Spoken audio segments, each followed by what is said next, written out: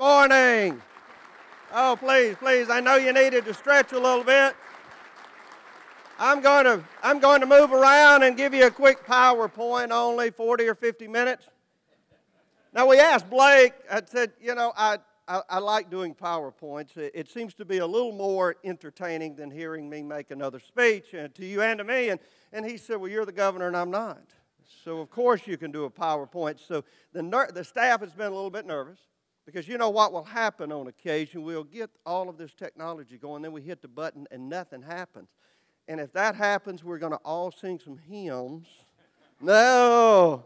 We're going to move forward. All right, if we get the first slide going, if you'll look at the screens, we're going to talk about our great economic development opportunities and educational opportunities. This looks a little large, and if you're in the back of the room, I'm going to help you read it. Educational priorities this year. We call it Education Works because, in fact, it does. I can tell you as a small kid from Moorhead, Mississippi, who in about the third grade found out I was dyslexic. I just thought I was dumb. The other kids sort of said he just can't read, and the teacher finally in the fifth grade said, don't say that. Don't you believe that? Because I've seen you, Phil, get up in front of the class and make a speech and talk to them, so I know, maybe that was the first harbinger of what I was going to do for a living, but she said, I know you can do that. So we have kids that are now trapped in educational systems that are failing. Let's confront the bold facts. About half of our children, 46% of our third graders can't read at a third grade level. They're not proficient at a third grade level. And what we normally do is pass them on to the fourth grade. It's like an assembly line. It's sort of like Toyota and Nissan. That's important that they keep that line going, but if something goes wrong, they stop it. And anyone along that line has the opportunity to stop it and say, we're going to fix this before we move forward. One of the things that y'all have helped do that has been remarkable is building blocks. I want to thank you. Blake Wilson and all of you led the way. 4 years ago, this group came together, the business community came together and said, we believe in early childhood education. And not only do we believe in it, but we're going to fund it. We're not going to ask the legislature for money. Now, this year I'm asking them for $3 million to continue this great program that we have. You and I know about 90% of the kids currently today are in some type of daycare center. That's just the way of the world. And so what we got to do is get an educational environment in those centers so those kids can learn and be prepared for kindergarten and be prepared for the third grade, and we can diagnose them and determine if they've got issues for reading. So one of the things that we're going to talk about doing early is our third gate. Now, this is a dynamic move. It scares a lot of people, but what we say, if that child can't read at the third grade level, stop it right there. Don't socially promote him on to the fourth grade. Last night I was watching the speech of the governor of Virginia, and Bob is my friend, and he was saying that they have the same type of thing in the fourth grade as his state of the state. He was saying to Virginians, we've stopped the failure at the fourth grade. And I thought how amazing it is that we're beginning to think alike across America. We can't continue to accept failure. Now, don't get me wrong, there's great teachers and great administrators, and we ought to lift them up. I met a young lady for Teach for America here this morning. They do a fantastic job, and we're going to ask the legislature to help us fund that even more. But we've got to say at that third gate, that third grade level, teach them to read. We've asked the legislature to put $15 million into a program to intervene, to get those dynamic coaches, if you will. And I like to use that analogy because I know a little bit about football. Mark Keenum's here. He knows a little bit about football. And what you do is you get a new coach, and you expect that coach to win. And so we're going to get coaches $15 million worth of them. We're going to go to that third grade, and we're going to say you're going to teach that child to read. Because we're going to make sure that we get Teach for America in there if we have to. And if you can't, then I'm going to recommend to the principal a replacement. We've just got to confront these bold facts. And so that third gate is so very important. Reward teachers. I have this crazy idea that you ought to pay people that really do good more money. It's a radical concept, but I think if they achieve and they move that class forward, and I'm not expecting them to take a class that's failing and make it a star, but have progress. Move them forward, if you will. And so we're going to say that we need merit pay to make sure that if you've got a teacher who is being exceptional, reward that teacher. We've got programs already. If you look, Gulfport, Clarksdale, Rankin, and Lamar County, those courageous superintendents have said, I will do that. I will be the pilot program. If you want to pay teachers more, if you want to pay my best teachers more, I'm in. Now, I have an idea. Next year, if the legislature will help us with this $2 million, you're going to see other superintendents raising their hands saying, my teachers, my good teachers want more. My master teachers can have another level. Nobody's going to get a pay cut. But I don't think in this legislative environment with this governor, you're going to see across-the-board pay raises. That's just not going to happen. You see, we just don't think you ought to just sit down and say, it doesn't matter if you're excelling in your class or you're just showing them videos. We're going to pay you all the same. A great teacher in a great classroom. Pay them more. Make sure we incentivize them. Continue funding ongoing research, as we said, in building blocks. I jumped on that first because I'm so excited about it. Attract the best and brightest. $1 million for scholarships for high-performing students. Here's what we do.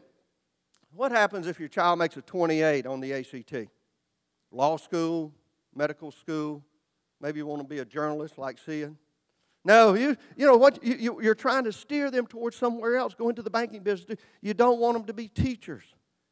And so what we've got to say is that child making a 28 on the ACT, take them to the classroom. And for $1 million, I can help a scholarship, a $10,000 a year scholarship for these children to put the best and the brightest in the classroom if they'll teach for 5 years.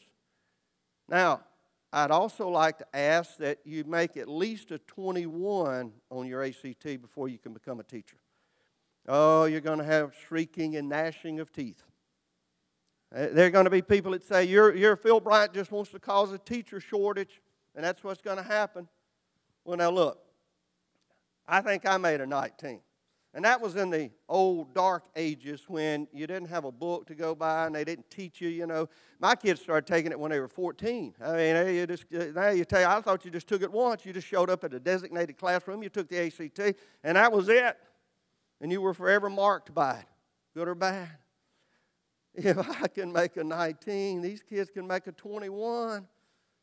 At least be able to achieve that if you want to be a teacher. And they say, well, what about those kids that can't make a 21? I'm not sure I want them in the classroom.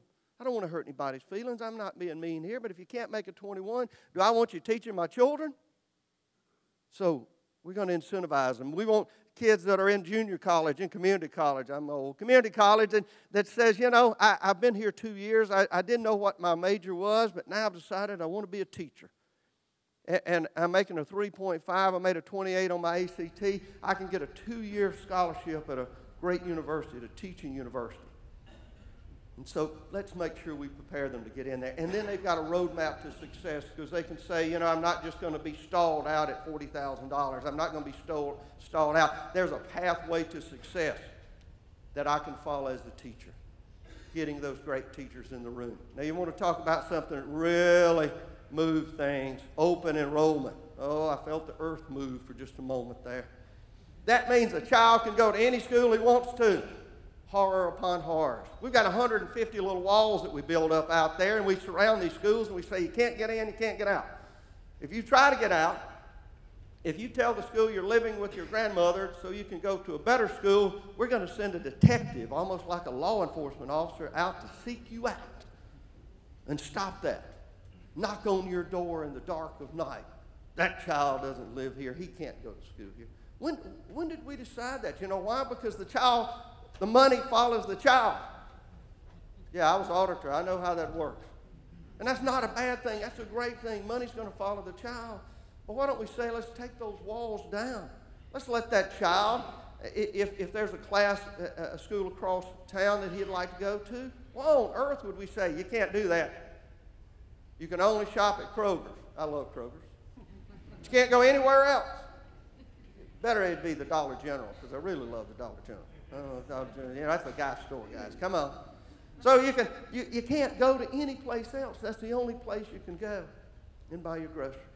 You know, I don't know many things in the world that we say you can't. This is the only place you can go, and we're never going to let you out. Now, here's the key. Listen to me before everybody goes into shock. The accepting school has to be willing to do that, and they have to have the capacity. They have to say, I'll accept 20, 30, 50 kids, and I have the classroom capacity and the teachers to do it because I'm willing to bring them in. So we're not going to force, it's not going to be a bunch of kids from, oh, heaven's sakes, one school district flooding into another, and them having all of those problems. They've got, you know, today the Mississippi law says you can do that if both school districts agree. So we have an open enrollment law. It's just impossible to use because to get both schools to agree to let a child out, to set him free, to let parents make that decision. We say let parents have a choice so a child can have a chance. And you know what we call that too? Competition. You know what those schools losing those kids are going to do? They're going to figure out a way to get better. Now, this is not going to be cheap. It's not going to be free. We asked for roughly $24 million more this year to go into education we did last year. And I'm willing to make those commitments. We're going to keep moving. Workable charter school bill. Look, I was for charter schools when charter schools wasn't cool. 5 years ago, I went to Helena, West Helena, Arkansas, and then I went to New Orleans, and I looked into the faces of those children. Never mind, you can have arguments. We can be here all day long. Go to a charter school and look at those children. Look into their eyes at the hope and the excitement that they know that they have now, that they're going to be able to go to college, that they're succeeding. Now, they go to 5 o'clock in the afternoon, and they go on Saturdays sometimes, and they don't have a football team or a band, but they choose to be there. Their parents stand in line. They go through raffles. Tears flow from their eyes when their children's names are not chosen in that raffle. But what we do, not a chance. We're going to keep you there. We're not going to let you out. You're going to harm it. You're going to create private schools. Really? Do you think this governor, this legislature, this lieutenant governor, this speaker in 2013 want to create a private school system using public funds? That's the craziest thing I've ever heard of. We're trying to help children trapped in failing schools. What we're doing now is simply not working. All right, I know Blake's looked at his watch one time, so we got to move. Next slide. Opportunity scholarships where people can donate, either individuals or corporations can donate, and then we can scholarship a child into a non-public school. That's right, we actually take money that people donate, not out of the general fund, they donate, they get a tax credit for it. I love tax credits and cutting people's taxes. I know some people think corporations don't pay enough taxes. I'm not one of them. But if you want to help that child get into a non-public school, send them there. Now, you got to be below 250% of the poverty level, and you got to be in a DNF school. And again, so the opportunity is to help those children trapped in school. Opportunity scholarships. Florida did it. They put about $35 million back into education. They saved so much money because they'd say your opportunity scholarship's worth $7,000. Private schools said, I'll take it, and they normally spend about $9,000 to $10,000. I'll use those numbers. Somebody will correct me later. But for demonstrative purposes, that's about what happened. And they put the other three back into the general fund and then back into education. That's what sold me on it. We're going to move through quick.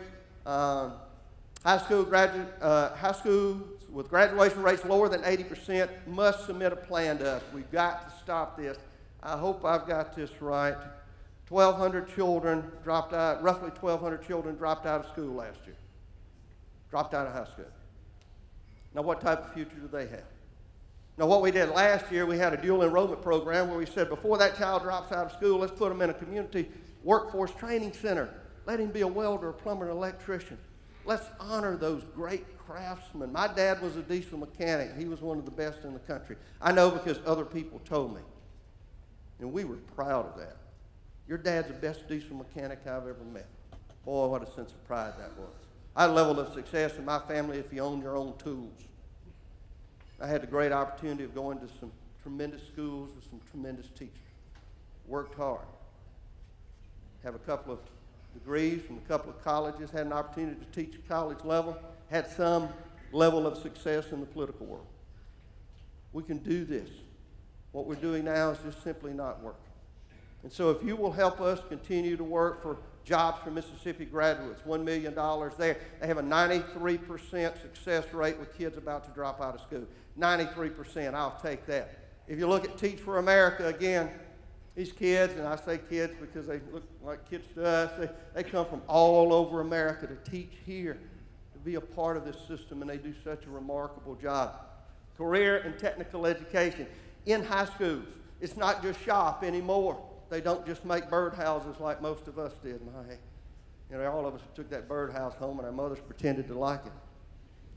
We teach them modern skills.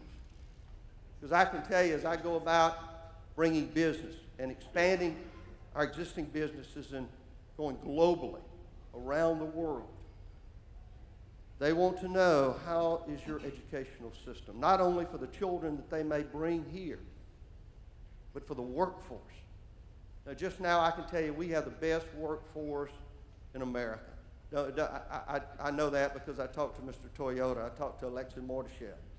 I talk to people who bring their businesses here who say, this is a phenomenal. I was in Aurora the other day. Aurora Flight Services, 250 more in the aerospace industry.